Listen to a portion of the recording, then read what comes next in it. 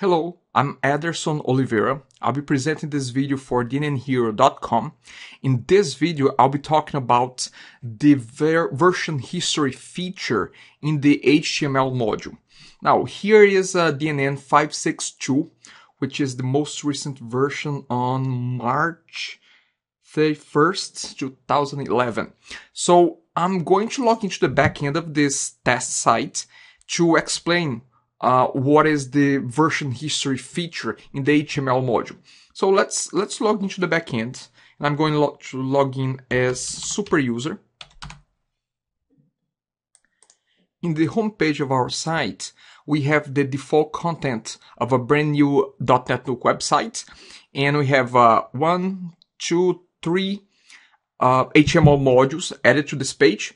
I'm going to show an example of what I'm talking about in the second HTML module here. So if I go to the action menu, and if I choose the option that says edit content, I can scroll down and see the content here and make change to the content. Let's say I'll make a small change here. This is a change. If I save this, actually when I save this, the change has been done. This is a change. And if I go back there again to edit content, if I scroll all the way down, it will say that this is version number 2 of this content in this module. And I will have a couple options here. I can see a preview, and I can see the version history as well. So under version history, it says maximum number of versions that are allowed are 5 versions. And it shows the first one and the second one here, the second one that I have just created. I can click on preview. And in the preview area, it shows the content as it was before. See, the text has not changed yet. The change that I have done is not here. So when I click to see the preview in the magnifier glass, the area at the top where it says preview, it gets refreshed, and the content related to that version will be displayed here. Now, we do have a couple of options under the version history. We can delete a version, and you can see the garbage bin. You can preview a version, which you can do that by using the magnifier glass, and you can restore a version. Let's say that we no longer want this version, we want the previous one. So we can go to version number 1, click the restore button, and the area in the middle, now as you can see, the version has been restored, and a third version was created as well. As you can see, now we have 3 versions. It shows the version number, the date that the change was done, the user who did the change, and the state which is published. Now, the professional version of .NET Nuke has more features here. The community version has a few features, but not as many as the professional edition. Now, just to exemplify, I'm going to delete one of those versions. Now, version number 2, I'm going to click the garbage bin. It's asking if I want to really delete that. I will confirm. And if I scroll down, I only have version 1 and version 3 now. Again, very, very useful feature. But a question that I come across from clients quite frequently is that, what if I want to store more than 5 versions? Because if we keep changing the content, the number of versions will start to grow.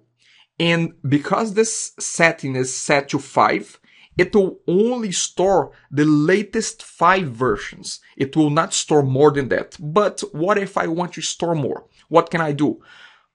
Basically, there's no setting here, nor under the HTML module, nor on the site admin, that will allow you to change this version number. Sorry, this number of versions from 5 to something else. In the .NET Nuke Professional Edition, there is a setting to change that easily, but not in the Community Edition. So what can we do to increase the number of maximum versions stored? Well, there's a way. It's just not documented extensively, but there's a way to change that. Let's have a look at host SQL. This setting is stored in a table, and let's have a look at this table. By the way, this script that I'm going to use now will be published together with the video.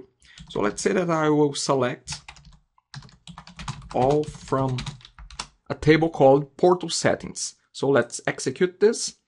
If we have a look, there are a couple of different settings, and one of those settings is called maximum version history, and it's set to 5. So what we can do is we can change that directly from the database, from the table.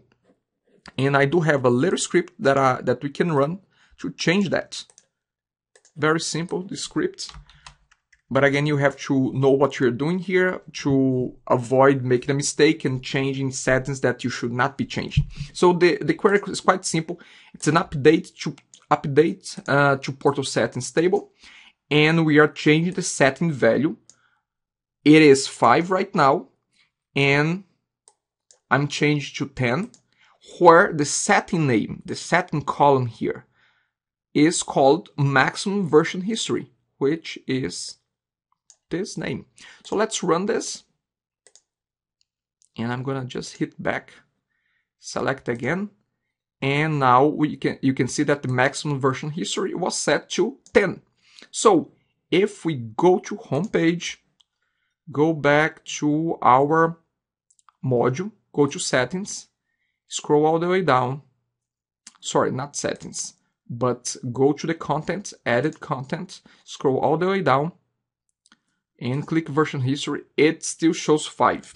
Why is that? It's because this value most likely is cached. So we need to do what I call kick. We need to kick the website so it cleans its cache and it reads the database information again. To do that, very simple. Go to host settings, and click at the very bottom where it says restart application. By clicking that, the site will be restarted. And now if we go back to the home page, if we go to the content of our module again, we should have that number changed there. So if we expand version history, now as you can see, we have 10 here.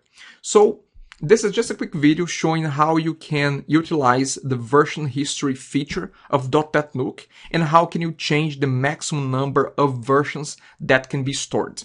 Okay, thank you very much and bye for now.